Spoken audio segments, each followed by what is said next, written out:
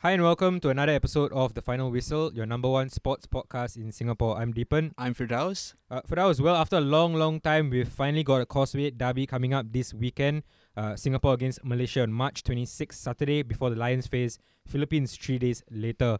One player that has been a big part of the Lions squad for the last few years, and most recently the 2020 AFF Suzuki Cup, is of course today's guest. He of course scored in the last game against Malaysia, if you remember, a 1-0 victory, a good goal where he ran through and clipped it past, I think it was Fariza at the time. Firdaus, go ahead and introduce him. Sure. He is one of the most skillful and exciting players in Singapore football in the past decade. He's someone who has won the league in both sides of the Causeway, the Malaysian Super League in 2013 and last year, the Singapore Premier League with the Sailors.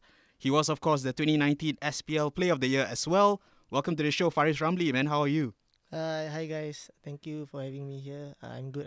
How about you guys? Very good. We'll start off with, of course, the national team. Some people might have been surprised looking at the squad list to realize that Faris wasn't in the list. I, of course, knew that you were dealing with certain injuries and illness at the time. So tell the fans, what's been happening with you over the last few weeks.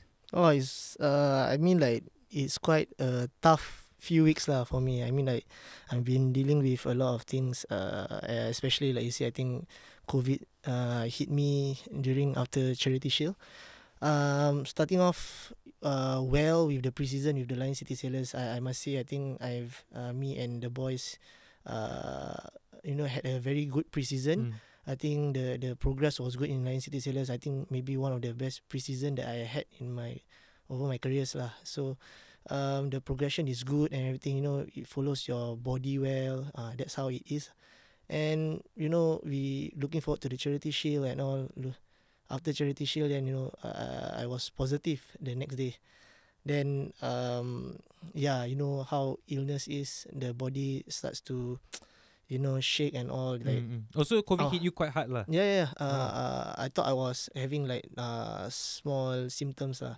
But the symptoms it was funny. I think it came back. Not came back. It comes after 4 days. Yeah, the first 2 days was okay. I was positive. I was laughing and everything. Then I was like, hey, there's no symptoms. Oh, that's good. And then suddenly, slowly, I felt like my cough, sneezing, and everything. So I don't know. Then I feel like this is it lah. So just prepare.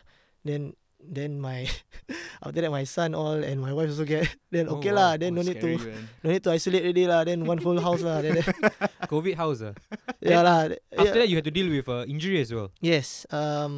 So straight away I think 1 week later I came back. I was running, but breathing was quite hard after COVID. I think most of the players that had COVID knows about this. I think it was hard to come back from COVID. The breathing, the intensity of the training and all.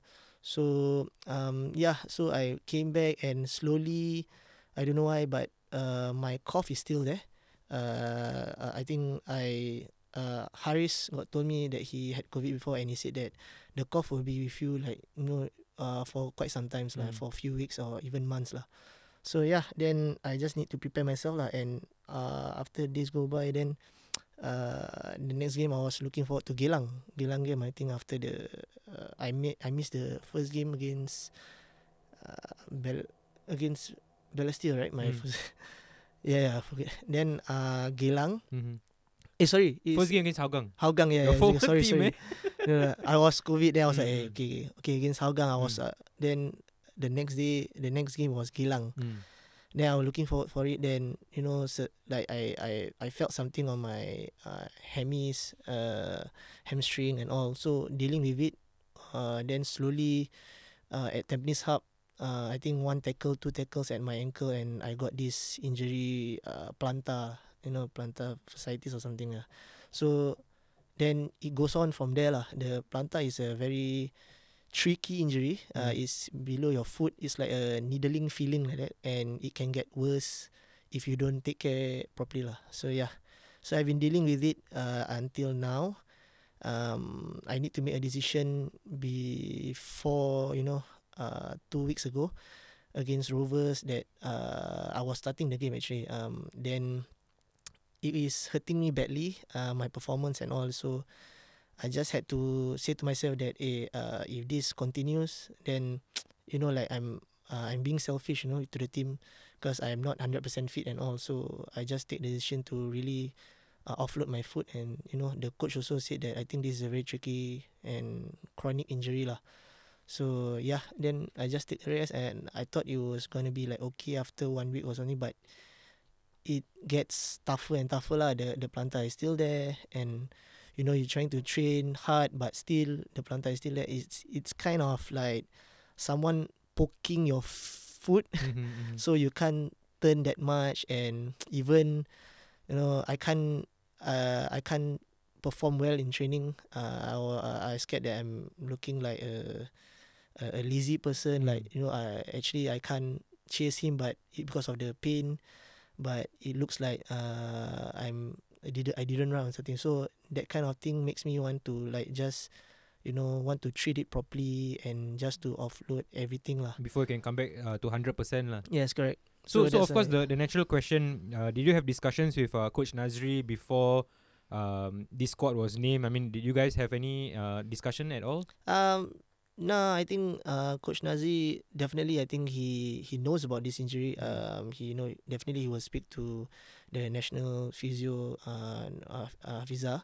Then Kak Fiza will tell him everything lah, because she's from LionsXII Sailors also. So she knows about my injury and everything. She update Coach Nazri and also the manager and everything. I think they know. Then I think he make this decision to try to give me recover properly, to continue after the international week, because we will have a Champions League game and everything.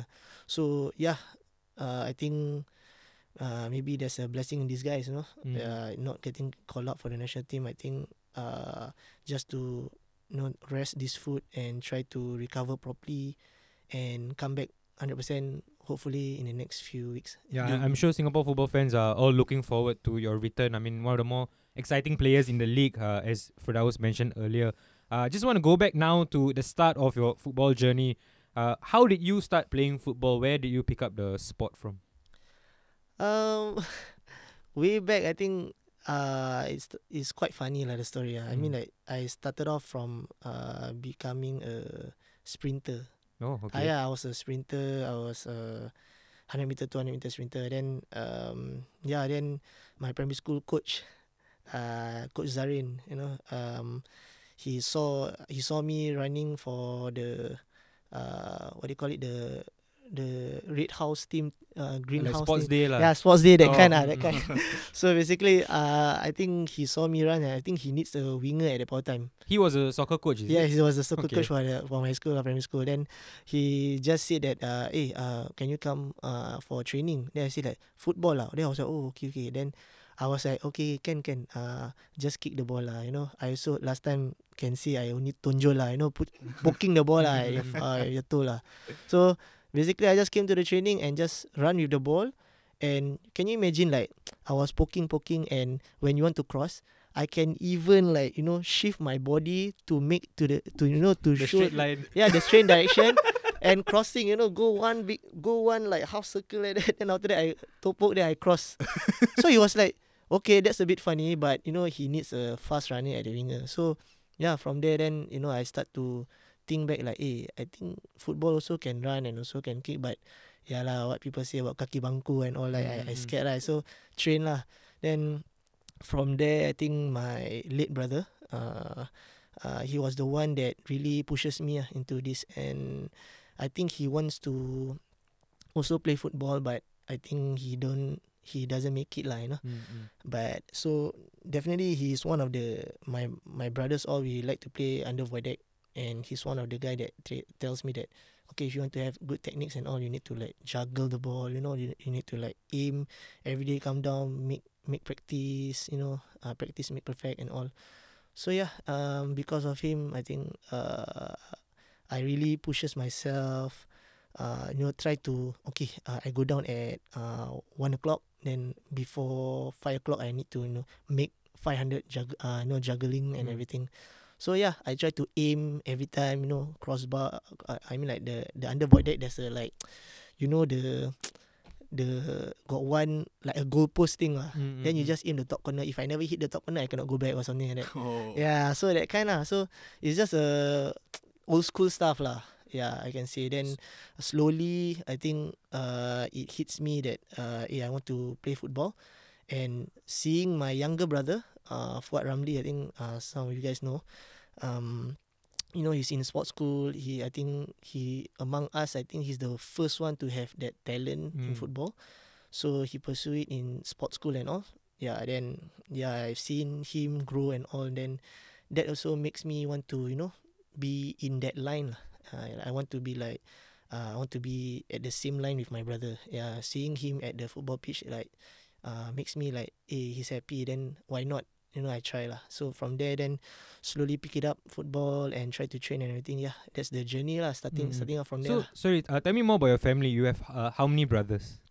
With my late brother, I think I have 6. 6 brothers. Yes. Wow. So your late brother, how old was he when he passed on? I was 21. And I assume you guys were very close. Yeah. So he was actually trying to be a footballer, or he was, because he was at the age he was playing a lot of football, and then you were inspired by him. So sorry again, what's the question? So was he playing football at that time? Was he someone who was a big football fan? He was a firefighter at that point in time. Okay, but he played a lot of football on his own lah. Yes, he likes to play football on the void there, and like sometimes when he's boring, he's like pulling his younger brothers to to come along and play with him, everything. So yeah, definitely I think he's one of the brother that I look up to. He's very cheerful, he's very nice. Always protect his brother and everything. So that's good lah. I mean, like, and to not have him here right now, I feel like sometimes I wish he was here to see where I am right now. To do all these kind of things, it's because of him.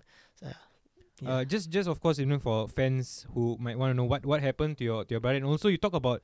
I have seen articles where you've talked about playing to make him proud, hoping that he's watching you and all. How much or how big of an influence is your family been in your football career? But first and foremost, what happened to your brother? Yeah, I mean, he had a motorcycle crash, accident. He was riding his friend's bike. I think at the point in time was quite a big bike. I forgot what bike. Then I think he's going for quite fast. And there's a bend up front. I think I'm not sure what's the because there's a few stories, and we just heard that I think he didn't manage to stop in time or what for the bend. So yeah, then I think he hit the curb or something. Then he flew off quite a distance, and yeah, from there I think everything happens after that. At that time before your brother passed on, did your brother know that you were pursuing a football career? Oh no, not at all. Not at all. I think. How old were you? Wow. Didn't even think about that. I think secondary 1, so I was like 13. Yeah. So at Sec 1, because in primary school you joined the football CCA, right? Correct. So but you were still not decided or Correct. had ambitions to be a footballer yet. No. I think it was just like I say. I think the coach like is just playing football, and studies in Singapore. You know how it is. You need to juggle your football and studies. And at the point in time, I think is still young to decide what you want to be. But definitely I think football is one of them, and I just haven't get that right mindset and right thing to like really want to pursue to football for football at the point in time. So yeah. So when then did you decide that you wanted to be a footballer? I can say maybe during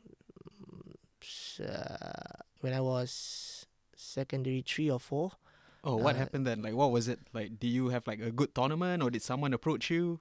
I can say it's just basically I was having, I mean, like comparing me and some of the students inside my school and all, like I knew that my coach was Coach Kennedy, I think one of the referees. If you know. Yeah. So he was back then lah. So it's quite long. So he is the one that tell me that you have the talent, you should pursue in football. But that's quite surprising because I mean he picked up the sport quite late, right? Yeah. And it's also because he had a sprinting background, and he was talking about it. Like he tonjol Yeah. the ball, he had to go a circle to make a cross. Right. Why do you think suddenly you were able to get to that level? As in, I know you're a humble guy, but were you training very hard at that point of time to get better at football? Definitely. I think I was really training.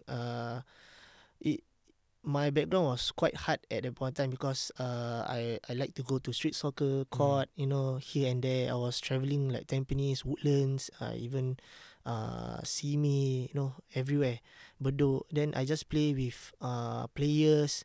There's unknown players out there that is really, really good in street soccer. But sometimes they just want to have fun and enjoy. They don't want to pursue that football thing in Singapore. So that kind of thing like makes me want to like really like, hey, these guys are good. If I can show my skills and talent in street soccer court, why not? I try to pursue this as a like footballing career, as my football career. So like I say, then slowly then I was thinking like my friends in secondary school were studying, have extra class. Then I started from Geylang. So basically I had, sometimes tomorrow is exam or test. Then one day before I have game or anything. So, my cousin, my friends all in the same class. They saying like, hey, tonight, let's study under void deck and all. But I was not there. So they were worried about me. Yeah, I was like saying to them, don't worry, after football, after this game, then I will go back and study. Like usually I will like, the sacrifices that I took, I will study at maybe around 11 p.m., 12 a.m. Then sometimes my father asked me to sleep because tomorrow school and test and everything lah. But that's the path I took lah. It's a risk lah. But still, the back of my mind that like am I going to pursue this as my career? But still not yet lah. Until there's a moment where I feel like, hey, I proved a number of times, and everything. Then until that NFA call up. I think when I was 16, I was playing for Geylang. Then I was called by Coach Abdulano and Kage, I think. Abdulano is in Akari's dad. Akari's dad, yeah. So at that point in time, then I was with the big boys, the sports school boys. So I was like training with them, and this is how they mention about morning. They wake up early, then they train, then after that they study in sports school and everything. So I was like, oh wow, I missed that because I was in the normal school, right? They are in the sports school. So you were from which school? Loyang Secondary School. Loyang Secondary School. Yeah. Okay. So basically, I saw. I know I had friend. Then I, gel up with them. Most of them are staying. The sports school boys. Most of them are staying in the Tampines. Then they like to come down to the street soccer court. So is this the Safwan batch or? No. I was the Sahil Shafiq Ghani batch. Oh, yeah. Okay. So yeah. So knowing all that, basically, they told me about the soccer path lah. They all want to be a professional, definitely, from sports school. Yeah. So yeah, then I will like, if I were to be in their shoes, definitely I want to go lah. Then from there, then I start serious. Definitely before that, I already start to train and everything, just to be at the same level where they are. They are like, I just knew that morning they wake up 7 a.m. or even before that, then they train in the field, then they get breakfast and everything. So that was like, I know that I was lacking behind lah. So from there, then I tried to push myself more, run. I like to run beside the main road at my house there. This is funny. Whenever I see a bus, I saw that traffic light. Okay, the bus stop, I will stop. When the green light, I will try to sprint with the bus. I will try to win the bus to the next bus stop. Something like that. So that is the thing that I did last time to be where I am right now. So wonderful. Yeah. One thing I have to ask, I mean, of course, when you went on to become a professional footballer, you answered those critics, and I still believe you're answering those critics at the moment. But I'm quite sure when you were young, there might have been people who said your size quite difficult to become a footballer. Did that happen? And also, how did that make you feel at the time if it did happen? Yeah, I mean, like, definitely that question I've heard a number of times. Yeah, but during my time when I was 16, 17, the S League was very, very tough. Like you say, I think people will say that, hey, how will you manage all this? So I proved myself, to play in the Sunday league and all. I mean, like I were to be, I joined my friends, I joined my uncles, and wow, they were rough as hell, man. I tell you. No mercy. No, Sunday league things. I think you guys know, man. I think Mm. if I think I heard about Sayazmi say if can wear shin pad front and back, I Yeah. think I will use that lah. But that is the thing, during our time, my time, that kind when I'm growing up, these kind of people, even though you're a boy and you pass them, they will give no mercy. One elbow at you or one kick at the shin is very tough. So this kind of thing makes you want to, hey, and you need to show them that, like even in the Sunday Football League, I mean, like even if friendly or anywhere, you just want to show them that, hey, this guy can go somewhere, this guy can go somewhere. So yeah, I want to prove. So every time I like to play with the big boys, uncles and all the tough one. So it will make me tougher, and it will prepare me for what's coming. And I know that I told you I'm already prepared. My mindset, okay, let's go. Let's try this path. Then go to the Prime League or even play in the Prime League. Then call up to the Young Lions. Getting my first S League taste and looking at players like Alif Shafiin and all. So it's the size. Prime example. Example. Definitely. I think one of moments that I grew up, I think Alif Shafiin is one of the player that I idolize. I see small guy who he can really dribble, man, and he can score goals. So that's the player, like this kind of player that have big heart, will run for the team, will score for the team and everything, will die for the team. So yeah. Just want to move into your football career now because that's what you Yep. mentioned, right? Do you remember the date, July 19, 2010? July 19, 2010. 2010, I was my first S League games against Home United, is it? You are correct about the first S League game, but it wasn't against Home United. It was against... Oh no, that was my first goal. That was the Home first United. goal, Yes, correct. which came 10 days after. Wait, I played against. You this came on as a right back. sub. Yeah. I was in. You replaced Young Lions. Shafiq Ghani. Correct. I was in the Young Lions. I was playing the left, and I had a good. Yeah, so maybe this will jog Woodland your Wellington, memory. is it? Who? Woodlands. Okay, correct. Woodlands. Yes. So Woodlands, it was yeah. written in the papers after your debut. This was the 3 lines. The Woodlands defenders could not deal with Faris's trickery and at times had to resort to fouls to stop him in his tracks. With Azlan Alipa even getting a yellow card for one nasty foul on Faris Ramli. So like what you mentioned, right? I mean, at that time, because you were so tricky and fast, people had to resort to fouls. I'm looking at the team list here. When you made your debut for Woodlands, No Ali was still playing. Sazali Saleh was still playing. So some of these names, and of course, you of course made your debut for Young Lions team, which had plenty of at that time your batchmates, right? So you mentioned Shafiq Ghani earlier.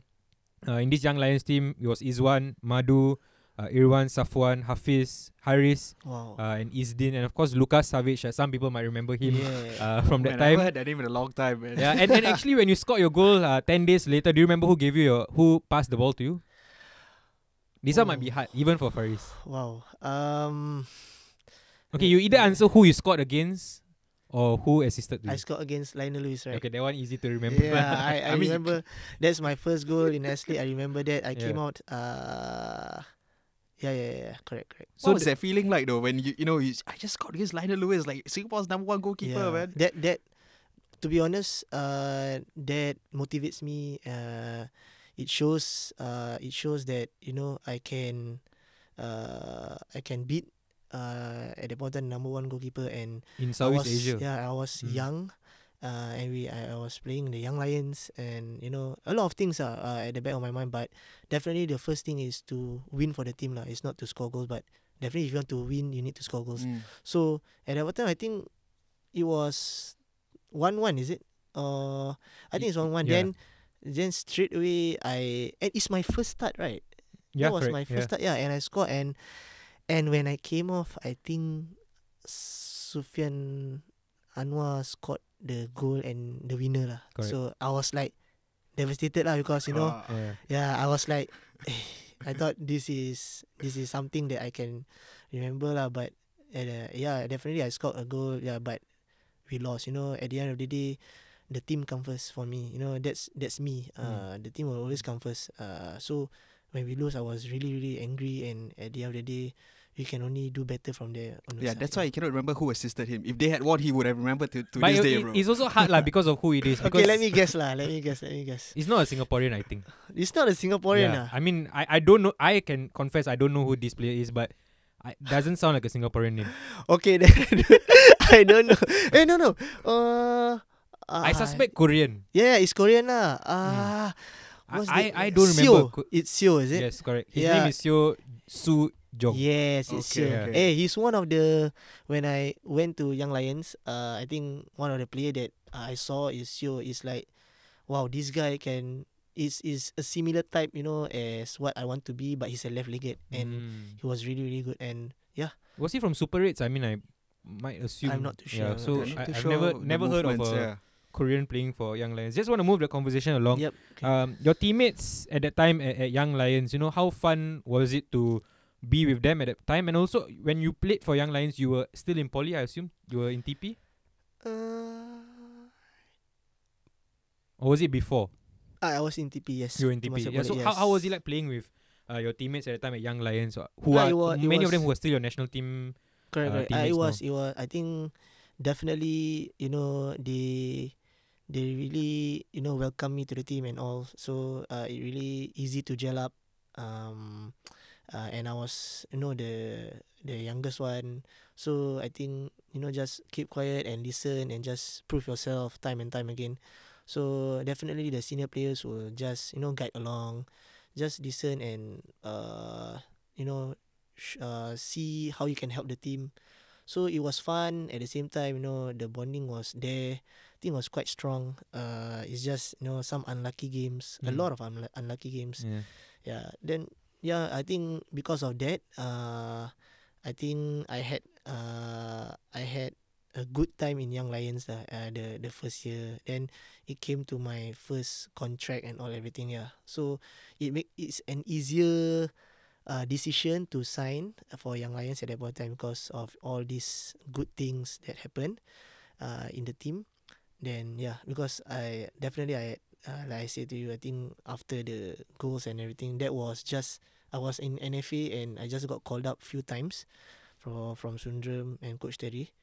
So then some clubs approached me and everything, but I like to stay in Young Lions because I know the growth there, and growing up to be in the system, it's not easy.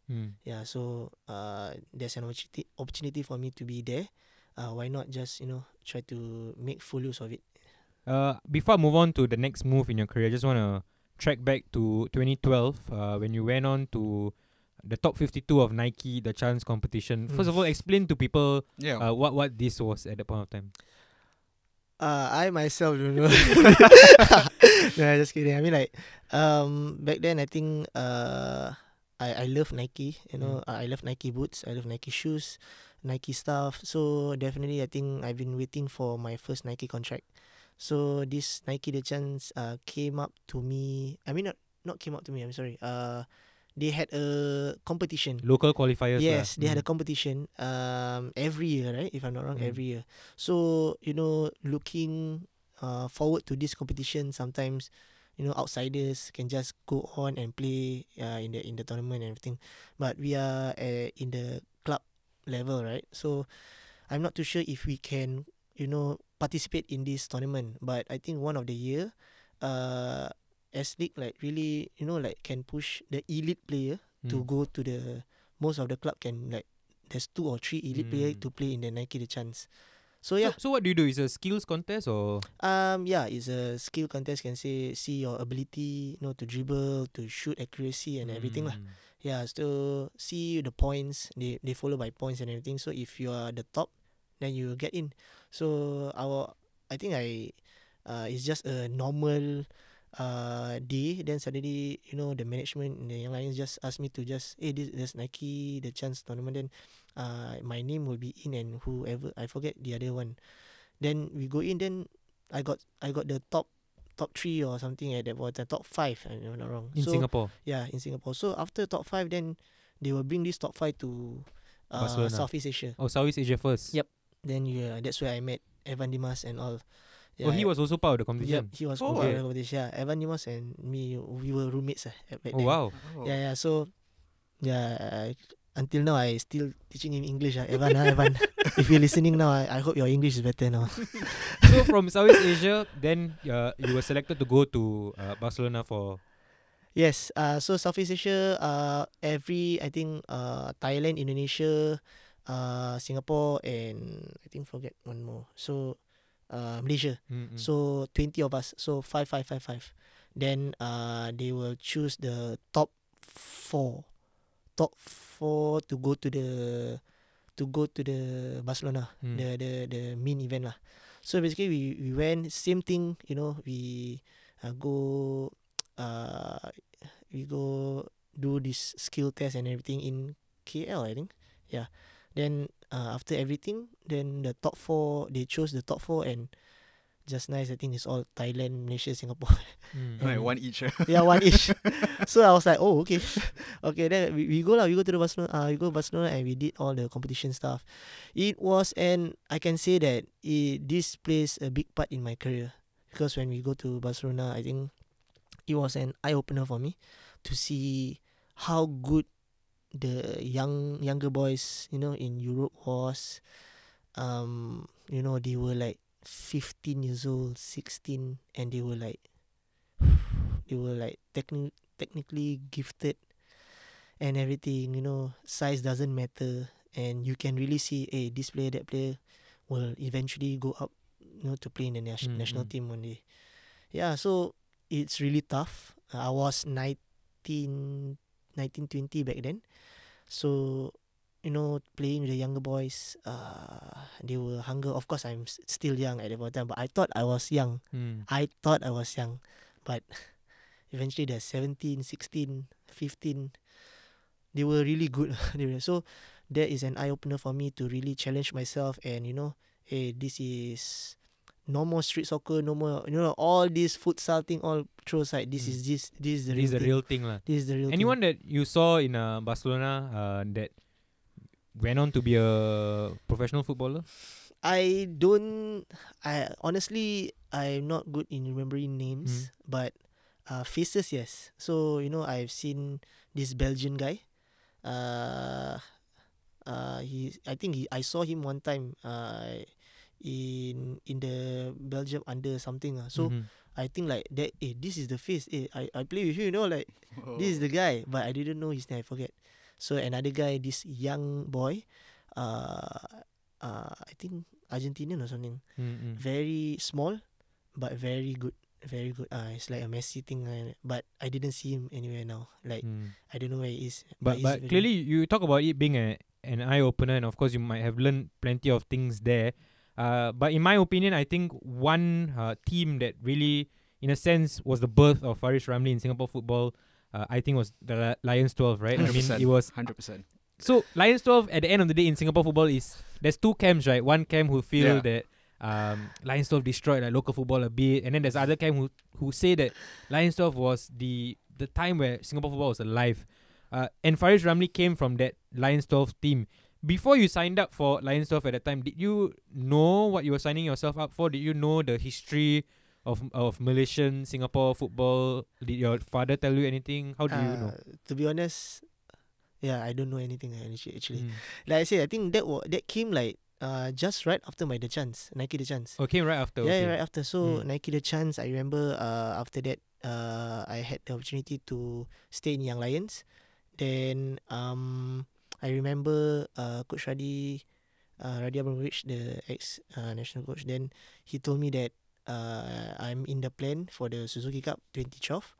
So, yeah, definitely I'm excited about it. Then, this one letter came, and I think it's a bit sad lah. I think it's the national service letter lah. Oh, the dreaded letter. So basically, I told them this letter came, and I was young, so I said that I want to be in the team. So I thought I want to defer, but Coach Radi said that you are still young, better to go in fast and come out fast, and you can concentrate on your football career. So I was like, I was quite sad at that point of time Mm. because I knew that, like you say, I think I came off a good start to be, where I am right now. So, yeah, it's just quite sad that National Service interrupt a bit of that because that is the year that they won Suzuki Cup. Yeah, man. That Yeah. letter cost you a trophy, Yeah, man. man. But Yeah. I think I was at the camp. I was at Tekong, like reading newspaper. I was like, wow, they go semi-final. Oh wow, wow, they go final. Oh wow. Then I was like, okay. Oh, wow. Then I'm not sad suddenly, at all. hey, you don't know, man. In the bunk, I was like, I just keeping quiet. Then everybody like, hey, why this guy like always read the newspaper and always start from the back? Then I was like, okay, only my buddy knows. So, yeah, I mean, like, by at the end of the day, I think Coach Radi is right, to start off early and end off so you can concentrate on your football career if that's what you want to take in as a Singaporean. So, yeah, I think straight after that, then 2012 also is the year that Coach Sundram it's really, I don't know why it just came off just like that. I think my enlist day is like 31st October. On the 30th October, I go cut my hair, botak and everything already, and then prepare everything for tomorrow. Then suddenly I was at Suntec with my friend going enlist together. At 4 p.m, I think Coach Sundram and Eugene, the manager, called and asked to come to Jalan Besar. So at that point, I just finished Young Lions. So yeah, then he said that the 2012 one, so-called like I'm not ready for LionsXII because they offered me a contract for 2012 Young LionsXII. So I didn't know, like you say, I didn't know what is the project and everything all about. So I said that I think I knew myself that I wasn't ready. And I know that with Young Lions, I think I can, improve some more to be a better footballer. And I don't know what I'm signing up for back then, LionsXII. So when LionsXII started, I was like, oh wow, the fans, everything was I think they finished second, right? Yeah, LionsXII. I think. Then that makes me want to be in LionsXII. I want to show what I have. So one day before, I don't know why, suddenly they don't know that I'm going to enlist tomorrow. And Coach Sundram called me and said that, hey Faris, come to Jalan Besar. So when I went to Jalan Besar, something like serious only. I came, there's a contract for LionsXII. Then I was like, next year? Oh, okay. Then I was like, do you guys know tomorrow I enlist? Because I botak already. Then they were like, hey, why you botak? Then I said to them, hey, you sign now. Then I said, hey, they haven't even talk about anything, contract and everything. So we talk. Then I called my dad. It was right and then.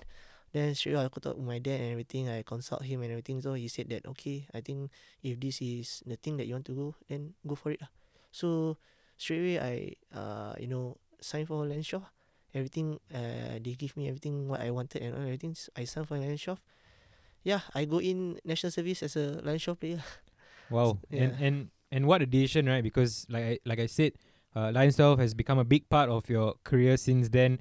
Yeah, Why do you Alhamdulillah. think that was the case? Why do you think you were quite a success in LionsXII? Do you think it's because of the stage you were playing at? Because maybe for the first time in your career, you were playing in front of big crowds, a big team. Was that the reason that you think you rose to the occasion? Or was it because, I don't know, you're familiar with the rest of your team? It's like essentially the whole team grew up together. I think kind of both. Looking back, I didn't even at that point I didn't even think I want to be the top player. I want to be the best player or whatever. Because I know I'm still learning. And looking at the team, there's Haris, there's Bayaki, there's Sharil. I idolized Sharil at that point in time. So I was like saying, hey, this is the first time I'm playing with my idol lah, so-called lah. Then, and yeah, I think I learned a lot in the squad. And slowly it just rubs on me, and I know that every day I want to get better and better and better. So that is the only thing that is in my mind, to help the team to be better as a footballer, and also to serve NS well. Yeah.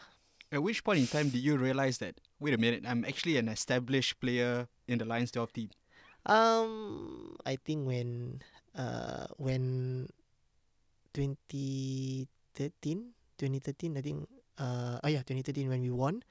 Then when we go into the 2014 season, before that, I think I had an offer from one of the Malaysia club. Yeah.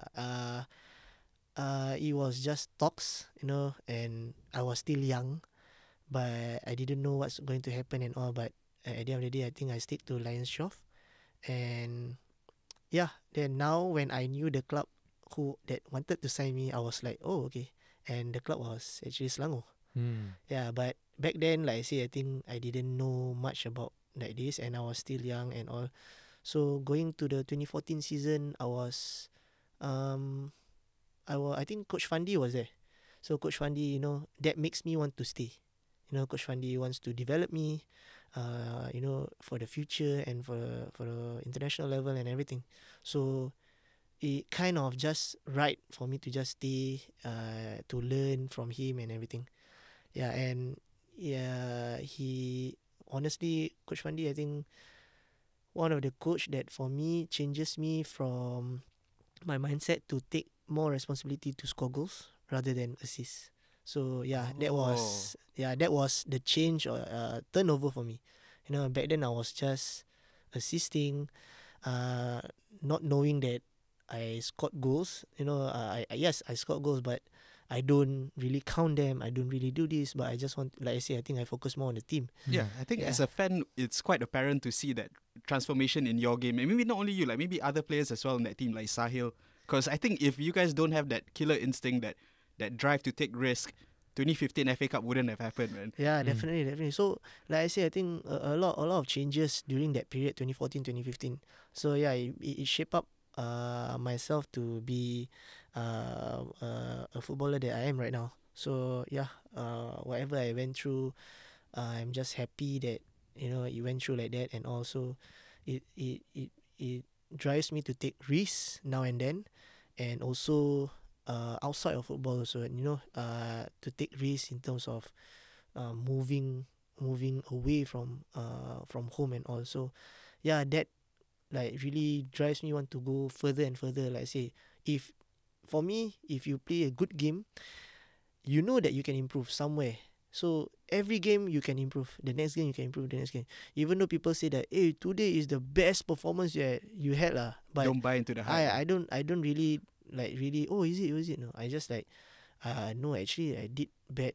But they the fans, they will just say the good things, But the thing that I always hear from is always my my wife now, and also my dad, and also my brothers.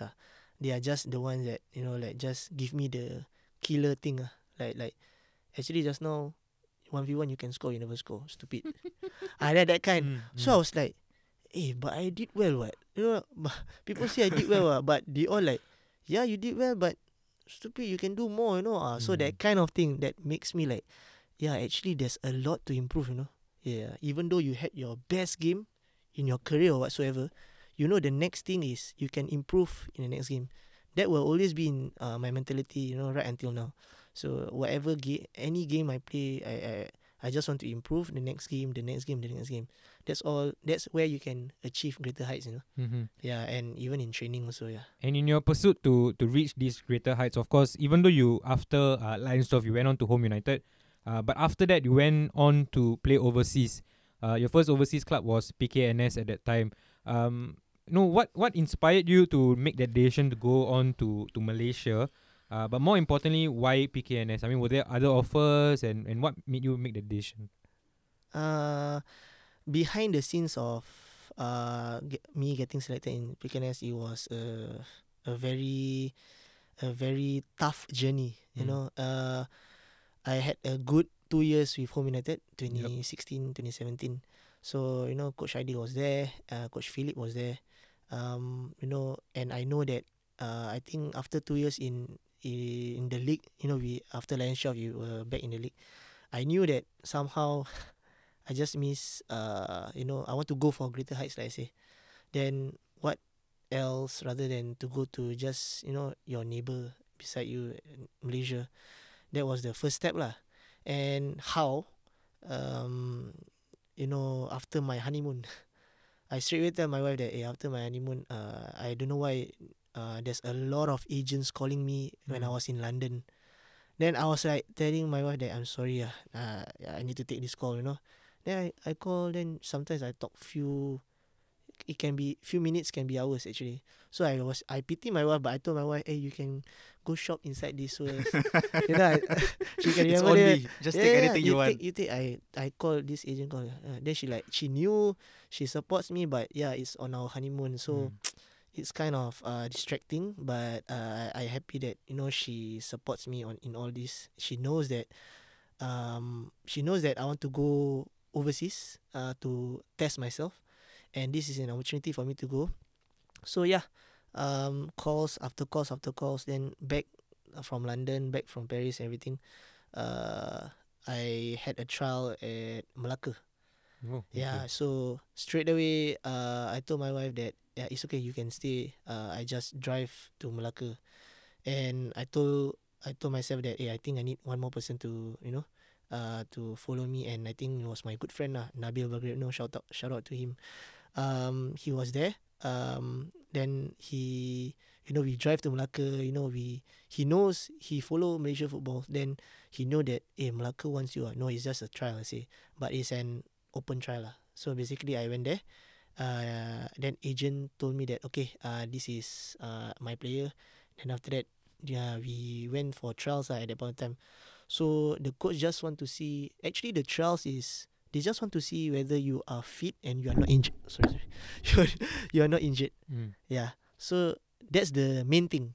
Because I was saying like, some people say like, why you need trial? Why you need trial?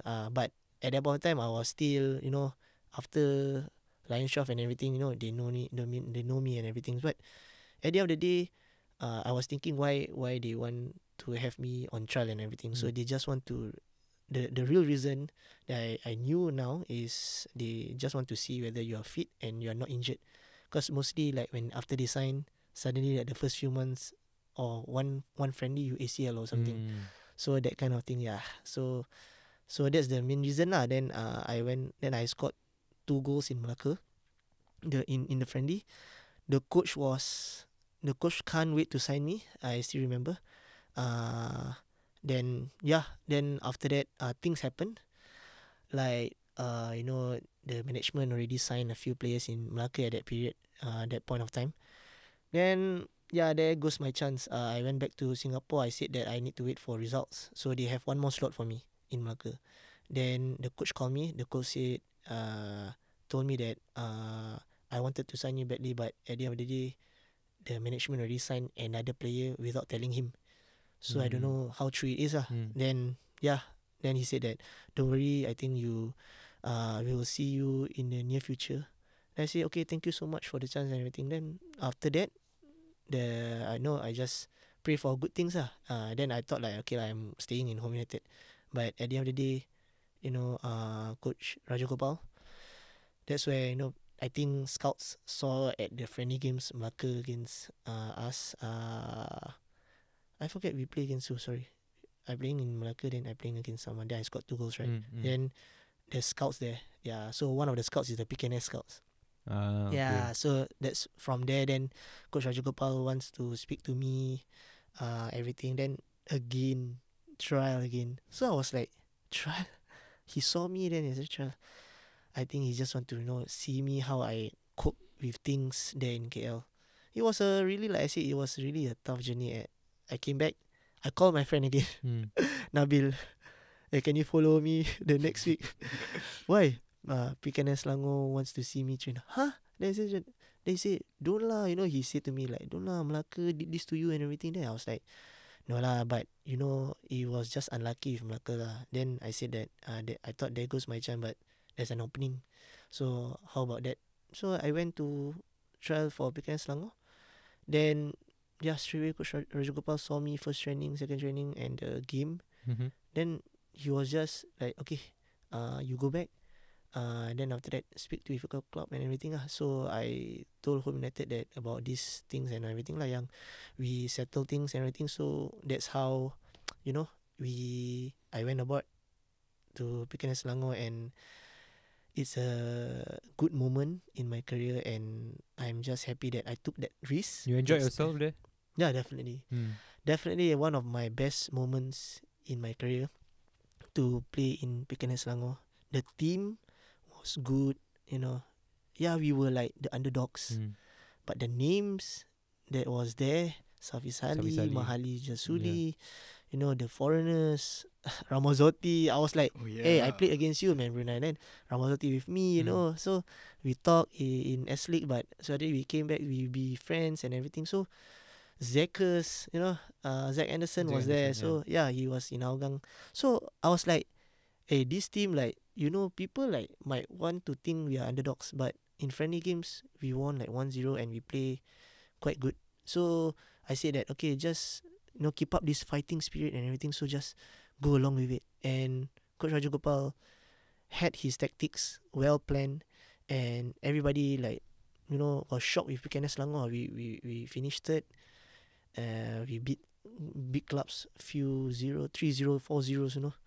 So yeah, I'm just happy, and that is how I think I went on.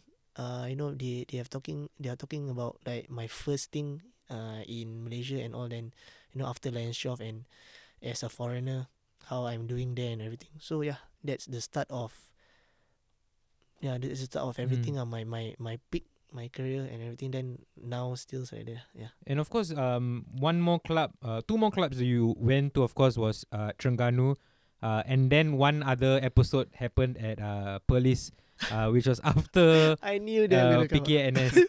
I Of course, knew that's good. not too tough a question, don't worry. But after Perlis, of course, you found a place in Hougang United, and that was like a blessing in disguise because of how that year went. But before we get to Hougang, what happened with Perlis, and what did you learn from that episode? Oh, before Police, I think you guys don't know this. After PKNS, Para offered me. So, you know, they interested in me and everything. So they wanted to sign me, and like I say, you know, I want more things, good things, greater, you know, achieve greater heights and everything. So, my mind was set. Okay, PKNS is just a, you know, underdog, small clubs and everything. So the fan base was quite small, but then, you know, to be playing there and to be playing in a state. So Perak offered me, and I was like, oh, Perak, it was a big club and state, big state. So state club and everything. So I just tell myself that, hey, this is a new challenge, you know. Yes, it's in Malaysia, so but it's a new challenge. Definitely, I would love to take. And I told my agent, let's go for it. Yeah, and then we deal everything already. I about to go there like 2 days before they want to sign me on Thursday. I still remember. So on Wednesday morning, me and my wife and my friends, they like to follow me to Perak to see me sign my, you know, my second year contract in Malaysia. So we went to Johor to have staycation. Then after that, the next day on Thursday itself, then we will drive off lah. So on Wednesday we went in, just check in. When I about to check in at 2+, then suddenly this news come out that because everybody was talking about me signing. You know how Malaysia is. The news came out fast and everything. You know, the rumors and also. I was saying like, hey, you know, I getting DMs here and there, like, hey, Faris, are you coming? When are you coming? Hey, I know you're gonna sign. Please tell me. So I was like, hey, hello, I was excited lah. Say, this is how state is. Hey, my followers like from small become big. Then I was like, hey, this is how it is lah. This is a turnover lah. And so, yeah, then I was excited. Then suddenly I check in. Then after that they want to go out to have lunch and all. Then I read this news and I was like, hey. Then after that, they say in Malay like the kabar angin of Faris Ramli is not true. Then I was like, eh. Then I tell my agent, eh, I thought tomorrow I'm signing with Perak lah. Then my agent said that, eh, what's happening, man? Then okay, never mind. I get to the bottom of this and everything lah. So he called Perak and all, then had a fight and everything lah. So it was ugly. Then yeah, straight away after that, again. I was saying like, okay, it's okay. Then suddenly Safis Ali called me. Yeah. Then after that, what happened? You know, then I just not call. I think message. Sorry. Then we had a chat and everything. So I saw Perlis. Then I say like, brother. He say, yeah, I think Safis Ali was all there. You know, some my PKNS players mostly is there. Can remind me and everything all there. So I was like, Perlis is a new club or what? Then I was like. Then they're trying to start up start back, Perlis to be where they are last time. So it was quite a journey. Perlis was far, but I went to just KL lah to just sign the contract. And after everything, blah blah blah, the guy told me that they want to bring Perlis to where they are last time and everything. So yeah, I talked to Safi, but once I reached there, the changing room, everything was I don't know it Not was, what you thought you would be. yeah man, it was terrible, man. There's two bathtub, but the door was open, like there's no door. The toilet, there's no door. Then we shower. I say we pee there, we shower there, everything there. Then they say then we change our training kit all at the side of the road. Then I say, what's happening here, man? Then I say this product there. I was like, what have I gotten into? And then I was like, straight away, I think I remember Haris called me.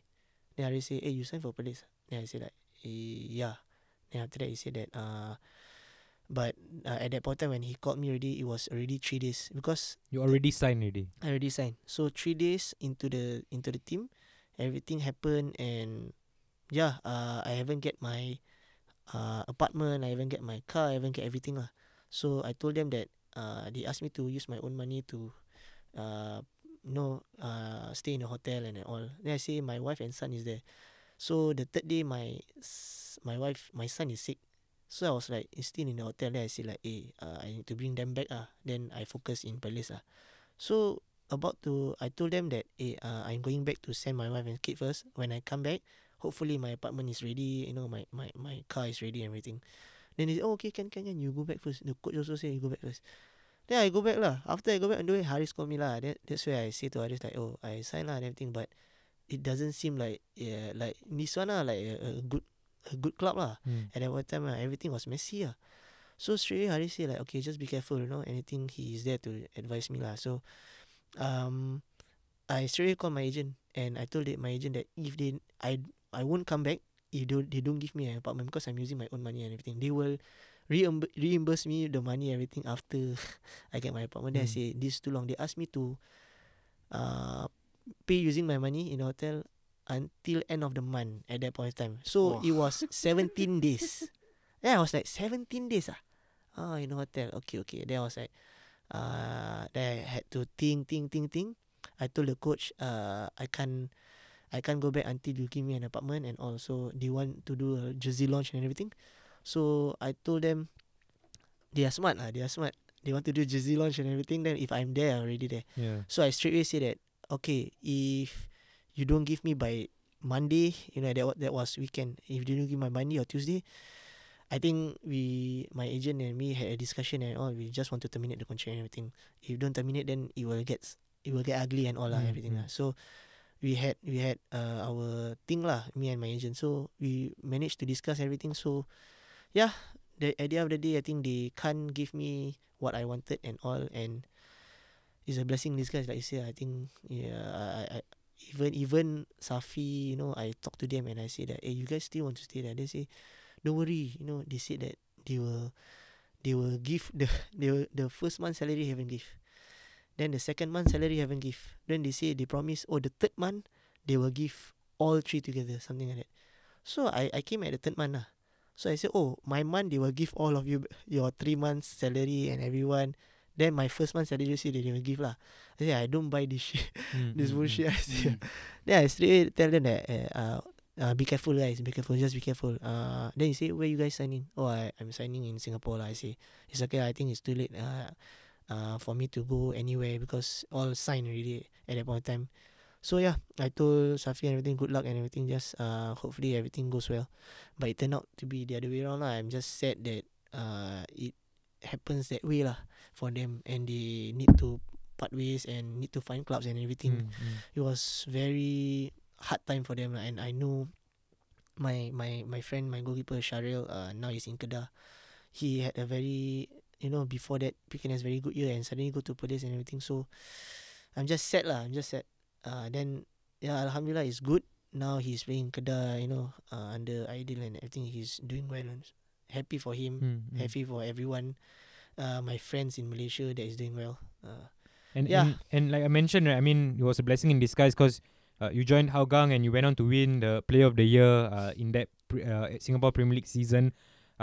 Fantastic season with Hougang United, but I just want to move on now to the national team aspect of things, especially at the last Suzuki Cup. I'm sure you know what question is going to come.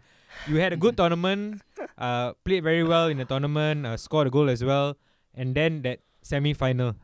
First and foremost, right, how was it like to be playing in that game where so much was going on with the sending off and whatnot? How did it feel like? Oh, it was crazy, man. It was. Is that the craziest game you've played in? One of the craziest game lah, I can say lah. Tough and all, I don't know what's wrong with the referee and everything. Yeah. So yeah, everybody's talking about the referee and all that. But at the end of the day, I think, like we say, I think we as a team we can do better. We really did well. We pushes each other and everything. So yeah, just that unlucky moment, I knew that before that I knew that I had the confidence and everything. So it was all going smoothly and everything. So yeah, it's just, even Messi and Ronaldo missed the penalty. So, I can't blame myself. I said that I tried, I know at that moment I'm confident to take it, and I've took all the penalties in Hougang, and before that in Terengganu, sometimes. So yeah, so back with the Suzuki Cup, then it's just the moment that I believe in. If you score, you score. If you don't score, then you need to train and train until you score. So yeah, then that moment came. I feel like after that, I know everyone said that just forget about it. We have still the extra time to go and everything. But yeah, I know I would be lying to myself if I say that thing was not still interrupting me lah. But I tried my best during the extra time, and I think the team really fought like crazy. And yeah, I think just unlucky that I think that first few minutes of extra time it's a goal, right? Yeah. Indonesia scored. Then that pulls us like really down lah. But before that, we were still fired up to really go. Even the penalty miss and all, we still fired up to go. Yeah. I think it's always easy on hindsight to say, this player should have taken the penalty or that player should have taken the penalty. But I think your record speaks for itself. I mean, you were the main penalty taker for your club teams before that. So there was a reason why he took the penalty. It's not like tikam. Hey, we got penalty. Who want to take? You go take. No, there is a science behind these methods, right? But after that penalty miss, one of the clips that went viral was when Asnawi came towards you and he said something. What was it that he said? Honestly, do you remember? Could you hear? Yeah, definitely I can hear. But yeah, I was blank at that moment. Straight away I was blank. The crowd, everything. So I was blank, and I just remember I was looking down and I can hear him say that, thank you, thank you, Mas, thank you, Mas, terima kasih, Mas, or something. Then straight away I was like looking up. When I was looking up, Shadan was there to push him away. Yeah. Then from there, I was like, did he say that? Like, but at that moment I didn't like even think about that. Hard to react lah. Yeah, of course. Then after that and everything, the viral thing all came on. But for me, you know how Indonesian fans is. They are yes, Indonesian fans are being fans. We can't do anything. But all fans are, we can control, nice, good, everything. That's how football is. Football is nothing without the fans. So yeah, I appreciate all the comments, even good, bad ones. Just you need to go through this as a footballer. Yeah, definitely. I think even the elite footballers, few days after, Mo Salah missed penalty. Then I was like, hey, Mo Salah missed. I was like, hey, okay. Then I was like, that makes me want to like, hey, no man, even good players really miss penalty. So why not? I think you just need to try harder. You need to, definitely this is not the last penalty thing I'm gonna take. Yeah, definitely I will be back. And yeah, and now just going through this injury and everything, just hopefully I want to enjoy football again and to look forward to a good season this year. Yeah. How hard was it though after the tournament ended, after your last kick being a penalty miss? How was it like to deal with like social media, or do you stay away from social media? Did you stay away from social media, and like how important was family at that point of time to keep you away from the mentality of keep thinking about it? Yeah, I think I'm just blessed with good friends, families. It was a very tough 1 week. It was a very, very tough 1 week. Yes, definitely you want to throw away your phone, don't want to see social media, but come on, I will just see here and there. But with or without the social media, it does came back to me. It does haunt me. And I had a 2 week break after that. So that 1 week was not even a break lah. It was quite tiring. It was quite mentally tiring for me. Even though your body just stays, I was having good time with my family, my son, everything playing, but your body was so tired because you are just mentally tired of thinking about all these things that people just drained. Yeah, it's just you are just mentally drained and everything. So yeah, then I had one good friend about my good friend Shafiq Alid. He's Ableton trainer. He told me that this kind of thing he shares with me because he have it last time, and he knows how to deal with it. I appreciate his advice, to be able to listen to him and all, to calm me down. I'm just happy he's there. My wife is there. Everyone is there. My friends is there. It was a very hard 1 week, and I know this 1 week. I know that period, that 1 week, is gonna like motivate me to do even better. I know, but it's just very hard to turn that thing to just be happy and enjoy the break. So I'm just blessed that after that 1 week, there's another week. So that another week is just all smiles and happy lah, because I did a staycation with my wife and all everything. So yeah, then we came back to LionsXII for preseason, and yeah, happy to see new faces, sailors, and my coach and everything. So even my coach, we had a training, and after that I think someone fouled in the penalty, and it's the first penalty. First thing Coach King asked me that, hey Faris, take. Then I was like, huh? Then I said that, usually I want to take, but at that time definitely into preseason anyone can take, just have fun and all, games to side. So Coach Kim asked me to take. Then after that, everyone was like cheering, oh, go. Then I said, okay, good, take. Then after that, take. Alamak, miss again. Oh, serious? I thought he was going to say, after I take the penalty, it's top corner. Yeah, man. It's a top corner, but on top of the post. I was blasting. I was angry. I was blasting it. Then after that, Haris said that, hey, take again. Then take again. Then I blast it again, and it scores. So then, everyone said that, okay, Suzuki Cup finish. Then at that moment, I knew that Coach Kim tactic is to make me have my confidence back. I appreciate it, and from there onwards, I know my team have my back. Everyone have my back. So I had a very good preseason. Like I said, I think one of the best preseason. Good setup from LionsXII sailors. Good preseason. Even though we don't go overseas to do some preseason stuff, but the thing that the progress, for individual players to be able to do your weights and everything, it's all there. So I'm happy. This club is going somewhere. Hope to hear good news, greater news. To achieve greater heights with the club in the near future.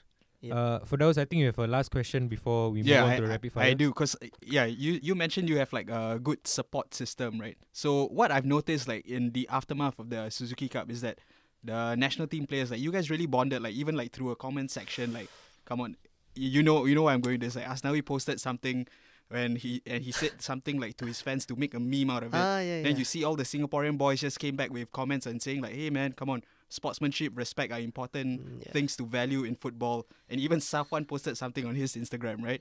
So I don't know, you guys have a WhatsApp group where you guys like, I don't know, talk about it and try to have each other's back all the time? No, I think it's just basically that. I think Coach Tatsuma, shout out to him. I think he really gels up the team. That 1 month, we are closer as ever as a team.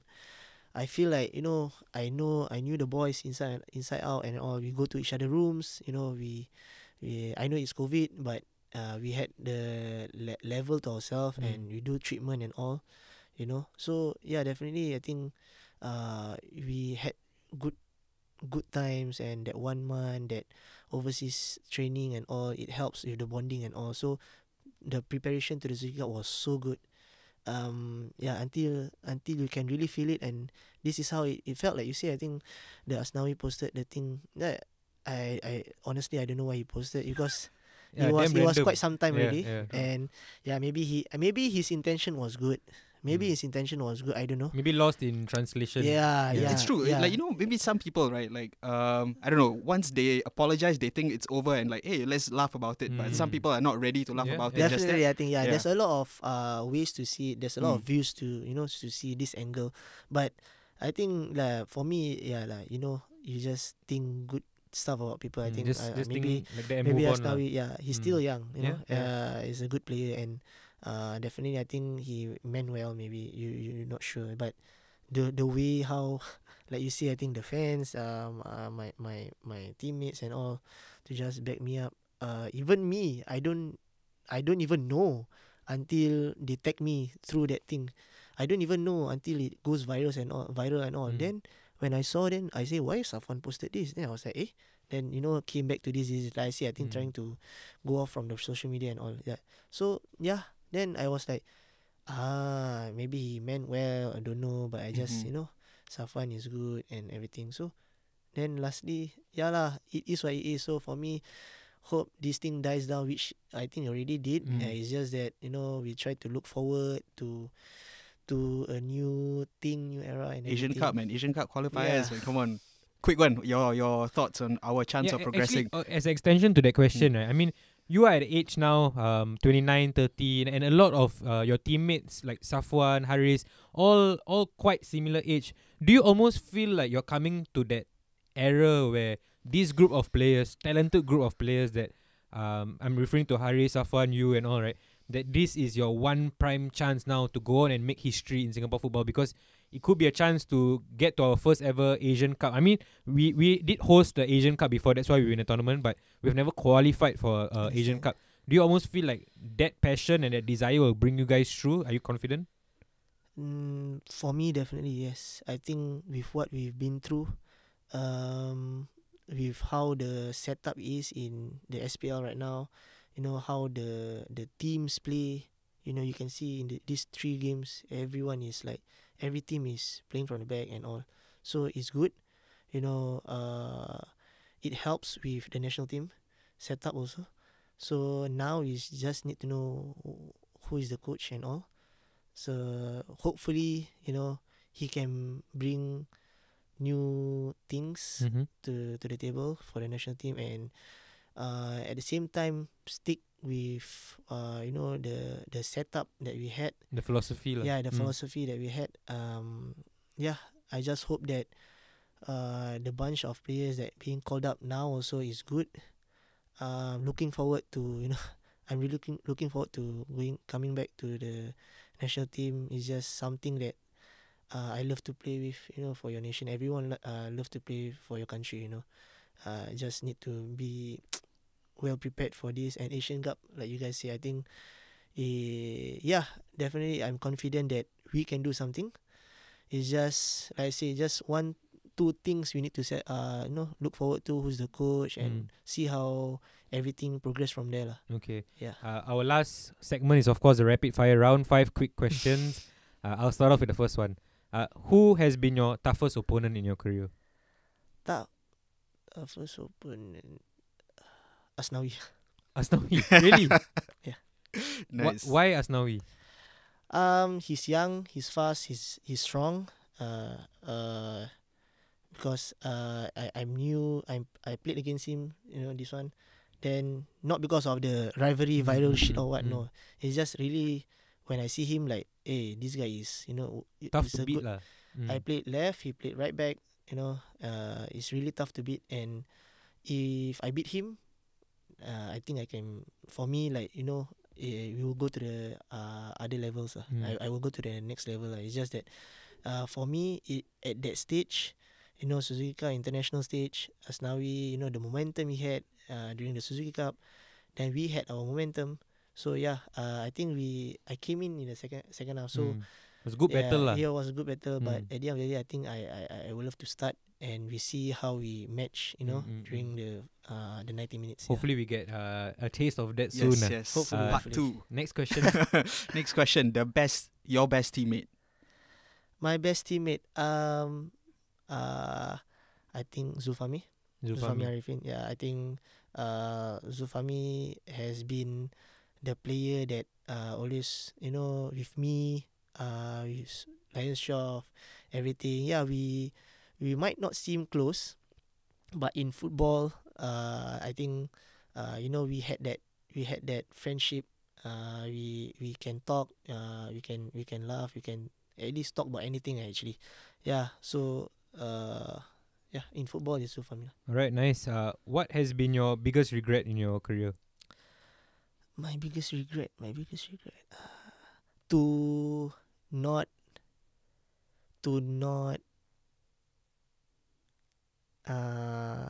accept the offer from PKNS the second year. So yeah, like I say, it's a blessing in disguise, but it's a regret because I want to go to state and PKNS love me, and they offered a very, very good contract. But money was not a matter at that point in time because I know I want to go. I want to build myself up as a professional footballer. So I went to Perak and things happen. So there's the things you learn and all. Yeah, okay. I regret that part. Okay, next one. Next best thing in Singapore football. Next best thing. One young player now who you think is going to be a great player for Singapore in the future. Oh,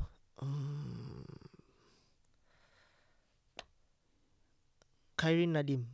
Yes. Quite recently, someone said the same thing. Why Khairin Nadim? I've seen something special in him. It reminds me of me a bit when I was younger, but that was, I think, 2 years ago or even 2 years ago. Then I didn't know what happened last year. His name just died down, or I don't know what happened to him, but he knows himself that he's capable of going to greater heights. He just need to set his mindset, focus, and if he really focus, the skills, the talents that he had, I saw on the pitch when I was training with him because I was in Terengganu, COVID. Yeah, so I trained then you with came back Lions. and trained with Young Lions. Yeah. So I trained with him, and I saw his talent. And that year also, I think he's the name lah. 2020, 2 years ago, yeah. So I don't know what happened to him last year, and hopefully he can, focus and everything. So this year, hopefully he can have a spot and bring himself up. Yep. Okay. Last question is, what is your wish for Singapore football? Wish for Singapore football, I hope in the near future, we can have good national team set up. Young boys coming up. But before that, talking about national team, the SPL. Hopefully everything will go as it is right now, like what LionsXII is doing. Some other clubs is trying to follow, and also I think more clubs to privatize. They are trying to think about the league and everything. So it's good for the younger generation. I'm happy for it, and I hope it happens. It really happens. The privatize everything in the league and all in the clubs, so that by the time I think I really going to retire. So I'm just happy to see younger generations, to have this kind of setup, to go to push themselves to go further, and maybe you don't need to go to overseas. You can stay in Singapore and make a career. Career out of it. Yeah. Okay, that's fantastic, Faris. I expected this to be a good episode, and you've delivered once again. Wishing you your best in your recovery from the injury, and hope to see you soon in the SPL. Thank you for having me, guys.